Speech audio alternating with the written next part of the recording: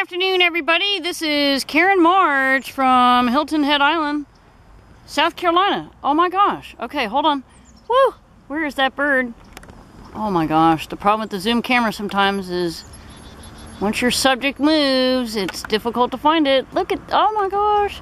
Okay, I know I'm blurring everybody's eyes. You're like, hold still with the camera, but the bird keeps moving. Okay, I do see him. Oh my gosh. Okay, now I can't. Hey, you saw the bird for a minute in the grass. Oh my gosh. Well, this is where I am.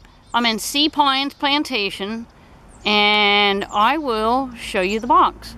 Okay, this is E2, and boy, it is bright out here right now, and I've got to open this up and see if we've got a nest or eggs. So might as well do it at the same time with the audience. Okay, so this is E2. I checked 12 Bluebird. Oh my gosh. Well, this is just everything you could ever want. Live action at its best. Okay, let's see if we have... Oh, be careful, be careful. Okay, I have to look. Let me see what we have here. All right, a little bit of vegetation. Now, here's what's completely odd. This does not look like a normal Bluebird nest, because see, the lichen, that normally indicates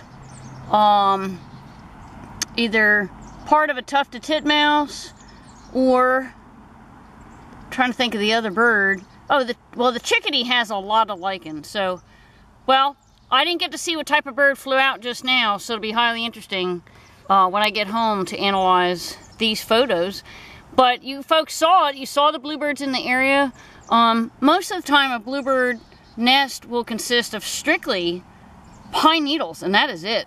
But you never know, and it's very exciting. All right, we're signing off with a nice lagoon in the background and some trees, and hope you guys have a great day. It's Karen March from Hilton Head Island. Have a great day.